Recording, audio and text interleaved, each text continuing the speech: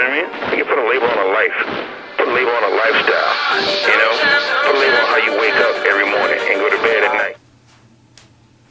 Okay, video number 2 on how to be a technician in exercise. You must become a technician. You're not gonna get very far if your sole strategy is just to bust your ass. I guarantee you, you're gonna wind up hurt, you're gonna wind up burned out and bored and frustrated, and you're gonna fulfill that much of your potential. However, for the technician, they're not sick, they're rarely hurt, they're always getting more progress week after week, year after year.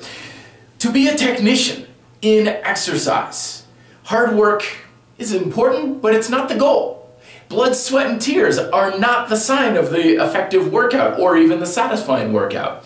Instead, the technician recognizes there are aspects of every exercise. This doesn't matter what tool you're using, free weights, machines, kettlebells, body weight, whatever.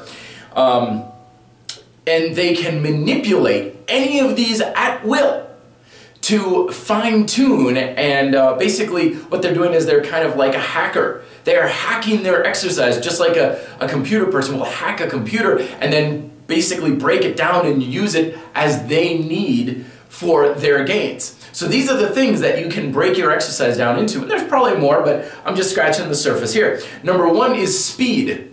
Okay, how fast are you doing the technique? And you can break all of these down into other ones, like speed of as far as how fast are you doing a particular rep. You know, are you doing push-ups where you're coming off the floor, or are you trying to see how many push-ups you can do in like a 5-minute time? So actual speed, frequency, tempo, that sort of thing. Another thing too is range of motion, which I've talked about in the past. My general thing is more is better with range of motion. If you have to shorten your range of motion, you're going backwards for your techniques. Mostly, there's exceptions to the rule. But if I saw these guys one time, they were doing pull-ups, and they were like basically coming up to here, where their hands were barely coming, their forehead was barely coming to the height of their hands. 40 pounds on a dip out. It's like, dude, lose all that weight, get up there so that you're basically slamming your chest into the pull-up bar. Range of motion, not only just range of motion of your body as a whole or whatever tool you're using, but also your joints. Okay? If you're doing push-ups or whatever with a wide motion, you've got this kind of thing going, versus if you're narrow, like the diamond style push-up, your elbows, shoulders, everything's got much more range of motion, even if your body's technically coming off the floor roughly about the same distance.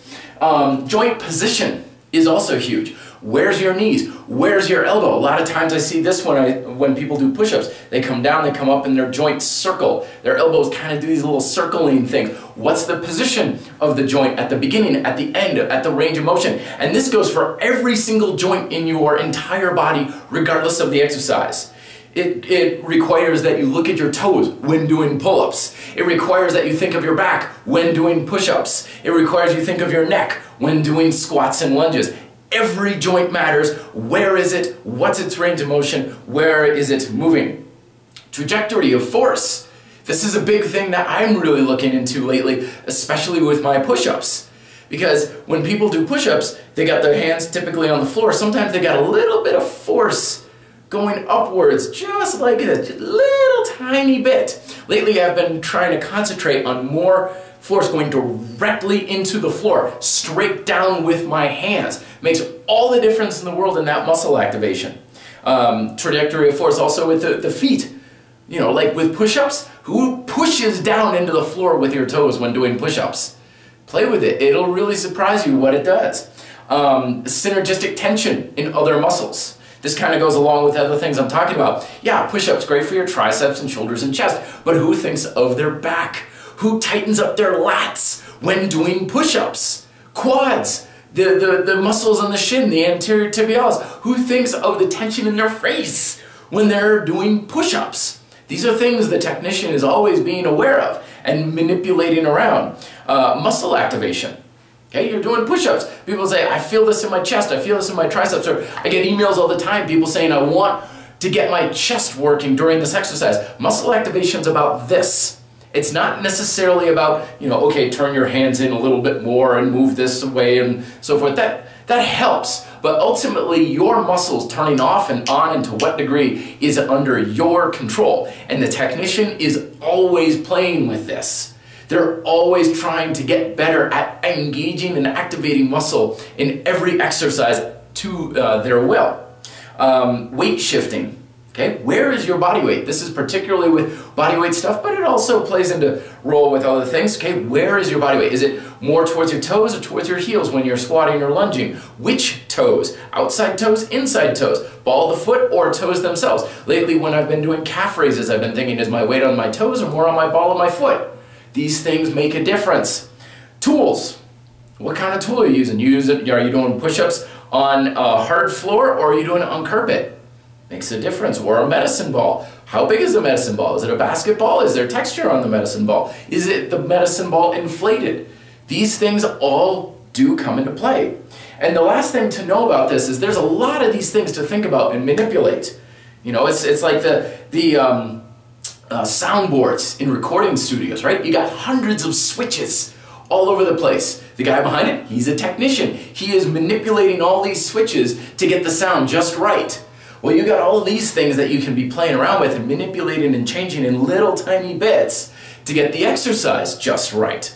And it's easier to manipulate these things under lighter loads with strength training. So I don't care if you can do push-ups with one hand behind your back.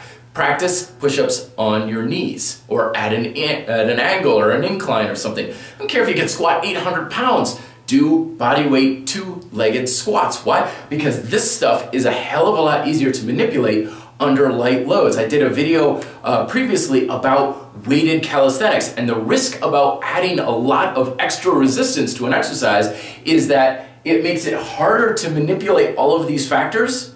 Therefore, the things you're basically going to be solidifying the same exact technical movement patterns.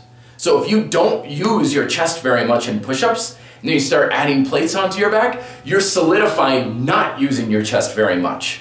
If you are not used to if you're using your biceps too much in pull-ups, and you start wearing a dip belt, you're basically telling yourself, okay, you know I was saying use your biceps more during pull-ups? Well, now really use your biceps more during pull-ups. And you're solidifying things. You take things back a notch on the intensity, and it's much easier to say, okay, you know, pull-ups, biceps, okay, try those rear deltoids a little bit more. See what happens when you engage those suckers. What's the range of motion at the elbows? What's the chest doing? How are the hamstrings engaged? All these things are a lot easier to manipulate under lighter loads. So I know it's a long video, but I promise you that if you take this stuff to heart, it will radically change everything you ever do about exercise. Till then, be fit, live free.